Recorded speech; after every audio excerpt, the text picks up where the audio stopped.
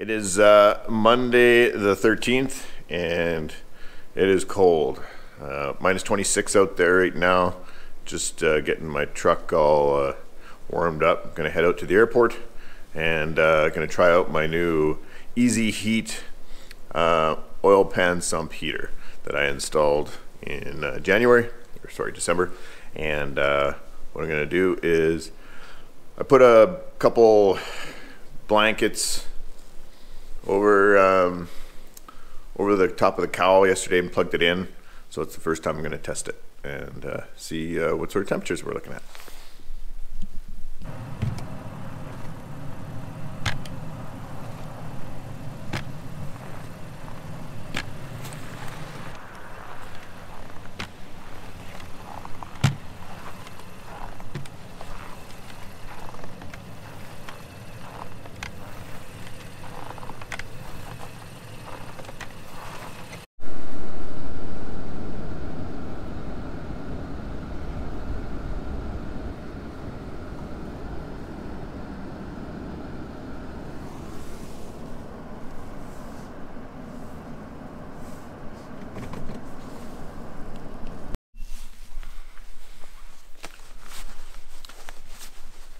So I'm in my hangar.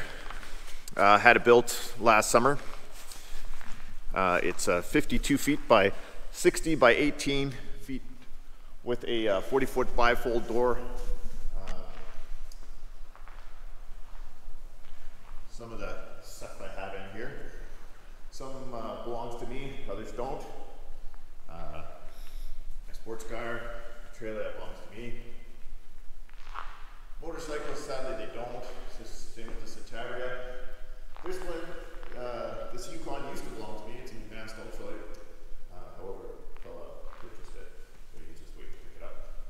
And the 1994 Toyota Paseo, I'm proud to say, yeah, it's all mine. I'll probably cut that out. So this is my airplane. It's a Vans RV7A. A denotes the nose wheel. It is it was constructed in 2006, has about 300 hours on it. It has an Lycoming IO360 constant speed, so 200 horsepower with the Hartzell constant speed prop.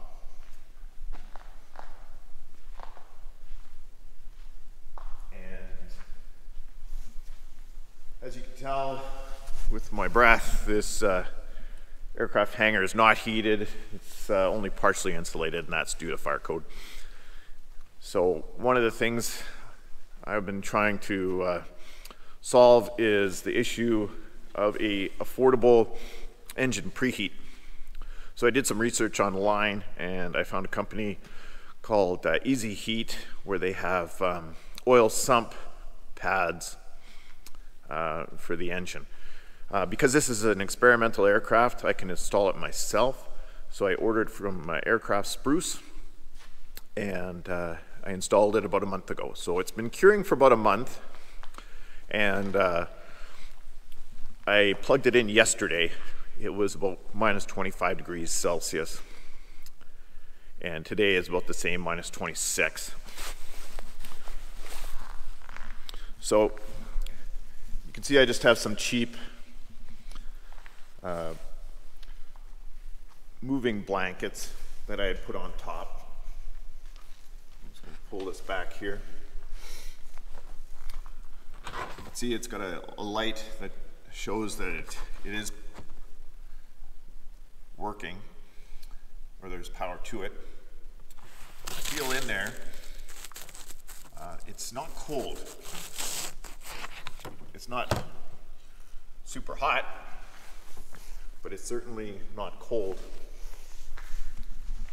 I'm just going to take one of the plugs off for the cowl. Give it a feel. Yeah, the cylinder is definitely not frozen, so I can put my hand on it and it's comfortable. So that's a good sign. I'm going to go and go to the cockpit take a look at the temperatures.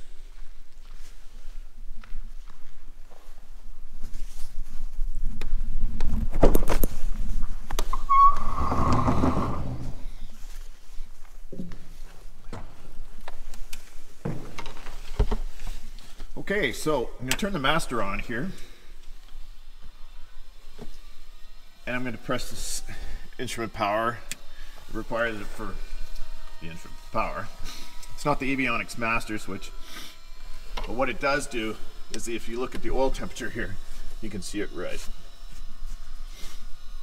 And it's showing about 75 degrees Fahrenheit, thereabouts. Yeah.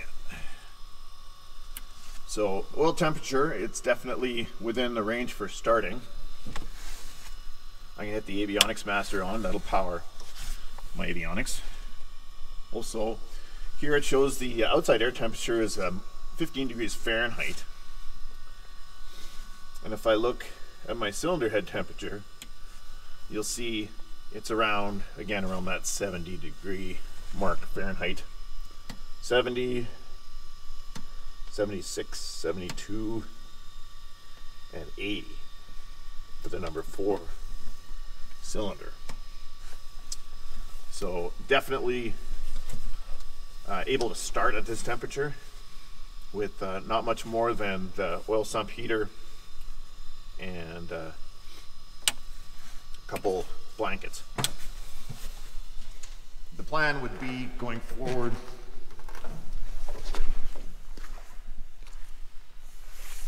here. If I don't heat the hangar, is maybe consider an engine tent